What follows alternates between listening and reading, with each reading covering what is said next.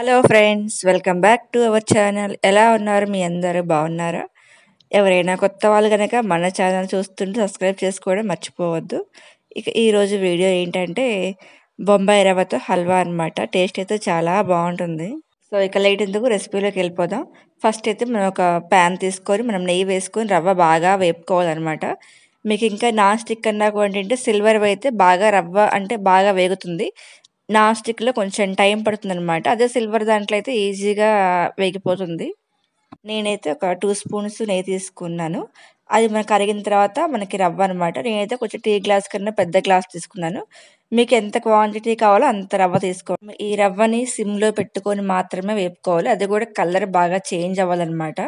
బాగా ఫ్రై చేసుకోవాలి రవ్వ అయితే. రవ్వ ఈ కలర్లో రావాలన్నమాట. మీకు రవ్వ ఎంత బాగా వేగితే అంత టేస్ట్ వస్తుందన్నమాట. సో మెయిన్ రవ్వ వేపుకోవడంలోనే ఉంటుంది హల్వా అయితే. సో సిమ్లో పెట్టుకొని రవ్వ బాగా వేపుకోవాలి. ఇప్పుడు అదే ప్యాన్లో పాలు పోసుకొని కాచుకోవాలన్నమాట. పాలు నేనైతే 6 గ్లాసులు తీసుకుంటున్నాను. అంటే మన రవ్వ దేంతో అయితే కొలత పెట్టుకుంటామో అదే గ్లాస్ తోటి నేను 6 గ్లాసులు తీసుకున్నాను. మీరు 3 అయినా 4 అయినా 6, 8 ఎన్ని అయినా తీసుకోవచ్చు. కాకపోతే ఎక్కువ తీసుకునే కొన్ని ఏంటంటే మనం తిప్పుకుంటూ ఉండాలి, ఓపికగా టైం పడుతుంది అనమాట.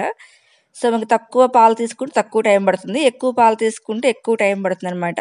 మనకి తిప్పుకునే ఓపిక ఉంటే మీరు 8 అయినా తీసుకోవచ్చు. మనకి హల్వా ఏంటంటే ఓన్లీ పాలతో తీసుకుంటేనే బాగుంటుందన్నమాట. అంటే మీరు వాటర్ కలపకుండా ఓన్లీ పాలు మాత్రమే యూజ్ చేసి చేసుకుంటే టేస్ట్ చాలా బాగుంటుంది. తప్పకుండా ట్రై చేయండి ఒకసారి. మనకి ఇప్పుడు పాలు పొంగిన తర్వాత అంటే పొంగి వస్తాయి కదా, కాగిన తర్వాత మనకి వేపుకున్న రవ్వ వేసుకొని కొంచెం స్లోగా వేసుకొని కలుపుకోండి. మీకు రవ్వ బాగా వేగిందంటే ఉండలు కట్టదనమాట. రవ్వ సరిగ్గా వేగకపోతేనే మీకు పాలల్లో వేగనే ఉండలు కడుతుంది. సో మీకు రవ్వ బాగా వేగితే ఆ ప్రాబ్లం ఏమి ఉండదన్నమాట. ఈ రెసిపీ మొత్తం కూడా ఏంటంటే సిమ్లో పెట్టుకొని చేసుకోవాలి అయిపోయే వరకు కూడా. సో కొంచెం దగ్గర పడిన తర్వాత మనం పంచదార యాడ్ చేసుకుంటున్నాము. నేనైతే ఒక గ్లాస్కి 2 గ్లాసెస్ అనమాట. అంటే రవ్వ ఒక గ్లాస్ తీసుకుంటే 2 గ్లాసెస్ పంచదార. మీకు కొంచెం తక్కువ తీసుకుంటాం అనుకుంటే 1.5 గ్లాస్ సరిపోతుంది. కొంచెం దగ్గర పడిన తర్వాత నేనైతే ఇప్పుడు నెయ్యి వేస్తున్నాను. నెయ్యి ఏంటంటే మీరు కొలత పెట్టుకొని ఒక గ్లాస్ పట్టచ్చు, వేసుకోవచ్చు. ఒకేసారి వేసుకోవచ్చు, లేదు అంటే అప్పుడప్పుడు అయినా వేసుకోవచ్చు అనమాట. నేనైతే మధ్య మధ్యలో నెయ్యి వేస్తూ కలుపుతూ ఉంటాను. అది మీ చాయిస్ అనమాట.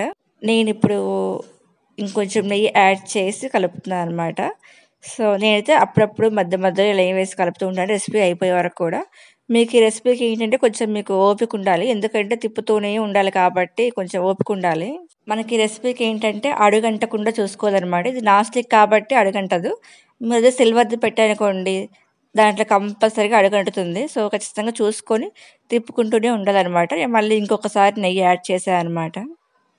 చూసారా మీకు ఇలా రావాలన్నమాట. మొత్తం మనకంటే ఇలా వచ్చింది అంటే మనకి కరెక్ట్గా అయిపోయినట్లు అనమాట. మీకు అస్సలు అడుగంటుకోకూడదు, కింద కానీ చుట్టూ కానీ అస్సలు. ఇంకా మీకు ఇలా అడుగంటుకోకుండా వచ్చింది, కొంచెం గట్టిగా అయింది అంటే మీకు అప్పుడు కరెక్ట్గా కుదిరినట్టు అనమాట. మనకి ఇలాంటప్పుడు మనం స్టవ్ ఆఫ్ చేసేసుకోవచ్చు.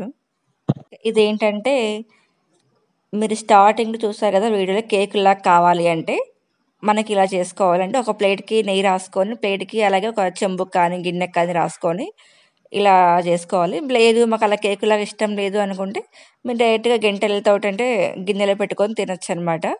సో నేనేంటంటే ఎప్పుడు చేసినా ఇట్లా చేస్తానమాట.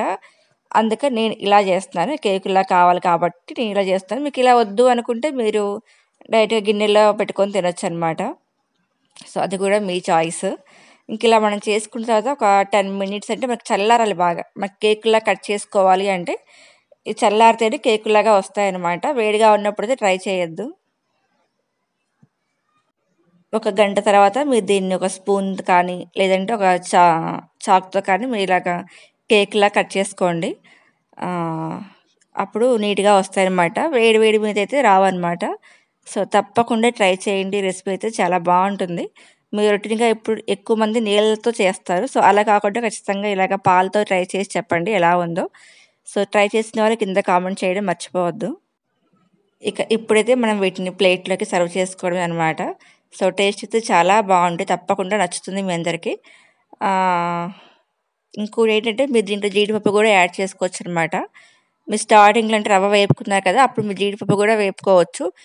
మేము తినము కాబట్టి నేను వేసుకోలేదు. జస్ట్ వీడియో కోసం ఎందుకు మళ్ళీ వేస్ట్ చేయండి, నేను వేయలేదు అనమాట. మీకు జీడిపప్పు కానీ బాదం పప్పు కానీ అవి కూడా వేసుకొని పైన గార్నిష్ చేసుకోవచ్చు అనమాట ఒక్కొక్క పీస్ మీద. మీకు నచ్చితే మీరు తినే మాటైతే వేసుకోండి, నేను తిన కాబట్టి వేయలేదనమాట. మీకు ఇవి ఏంటంటే బయట అయితే ఒక 3 days ఉంటాయి అనమాట. లేదు ఫ్రిడ్జ్లో పెట్టుకుంటే ఒక 1 week వరకు స్టోర్ అవుతాయి. సో తప్పకుండా ట్రై చేయండి, ఓకేనా. ఇక ఇదండి ఈరోజు వీడియో అయితే. నెక్స్ట్ వీడియోలో మళ్ళీ కలుద్దాం. Take care, bye.